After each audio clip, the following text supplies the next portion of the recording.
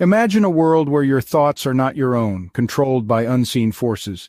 This isn't the plot of a sci-fi movie, but a conspiracy theory that has been around for decades. It all began in the shadowy depths of the Cold War era, a time when fear and paranoia were as common as breakfast cereal. The world was a chessboard, and the grandmasters were the USA and USSR. In this fog of fear, the notion of mind control began to take root.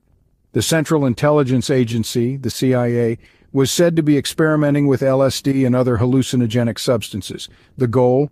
Behavior modification. The method? A top-secret program rumored to be known as MK Ultra.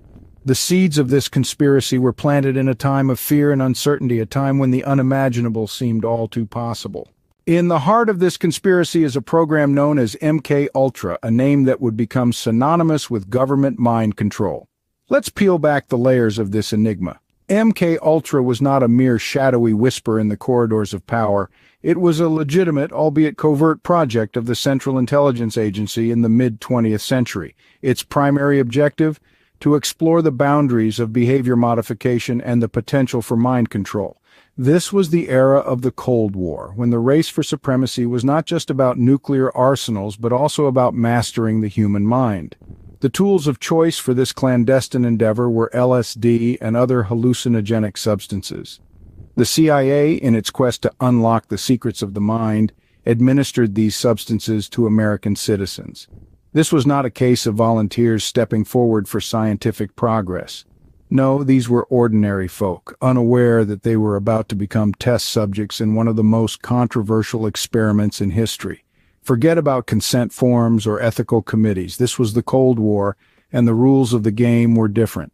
The subjects were a diverse lot, encompassing mental patients, prisoners, drug addicts, and even unsuspecting members of the public. The veil of secrecy was so pervasive that many subjects were oblivious to their participation in a government program. The aim was to understand how these substances could alter a person's mental state, influence their thoughts, and potentially control their actions. Could a Manchurian candidate be created, a sleeper agent who could be activated on command? Could an enemy be incapacitated not by bullets but by distorting their perception of reality? Yet the question remains, how far did they really go? What were the full extents of MK Ultra, and how much do we still not know? The answers are as elusive as the program itself, buried under a mountain of classified documents and redacted reports. MK Ultra was not a figment of the imagination, but a real and disturbing chapter in American history. And as we delve deeper into this labyrinth, we'll uncover the blurred line between conspiracy theory and hard fact. So, where does the conspiracy end and the truth begin? The line might be blurrier than you think. In the late 70s, a series of documents were declassified, revealing the existence of a program known as MK Ultra. This was no work of fiction or product of a fevered imagination. It was a real initiative by the CIA with the aim of testing the effects of LSD and other hallucinogenic substances on human behavior.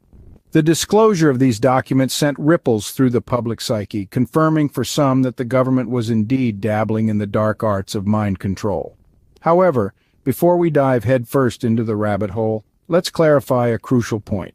While the existence of MK Ultra is a historical fact, there is no concrete evidence that the CIA was successful in their attempts at mind control. The documents reveal a series of tests, experiments, and trials, but none conclusively demonstrate that the agency managed to control or significantly alter a person's behavior or beliefs. Yet, the narrative of a government manipulating the minds of its citizens proved irresistible. The revelation of MK Ultra sparked a wildfire of speculation and fear that has since become entrenched in our popular culture. The idea of mind control has been explored in books, movies, and television shows, often with a sinister government agency pulling the strings behind the scenes. This fascination, this fear, has fueled countless conspiracy theories over the years. From claims of secret societies controlling world events to fears of subliminal messages in our media, the specter of MK Ultra looms large. It's an intoxicating narrative, one that plays into our deepest anxieties about power, control, and the unknown. The truth is, while MK Ultra was real, the extent of its success remains a mystery. Perhaps the real power of mind control lies not in the hands of the government, but in the power of belief. MKUltra may be a thing of the past, but its legacy lives on. Its imprint is found everywhere, from the pages of spy novels to the silver screens of Hollywood, even in the dialogue of our favorite TV shows. It's evolved, morphed, and taken on a life of its own. It's a testament to our collective fascination with the unknown, the clandestine, and the downright terrifying. In the end, the MKUltra conspiracy is a chilling reminder of the lengths governments may go in the name of national security. Whether it's fact or fiction, it's a story that continues to captivate and terrify us.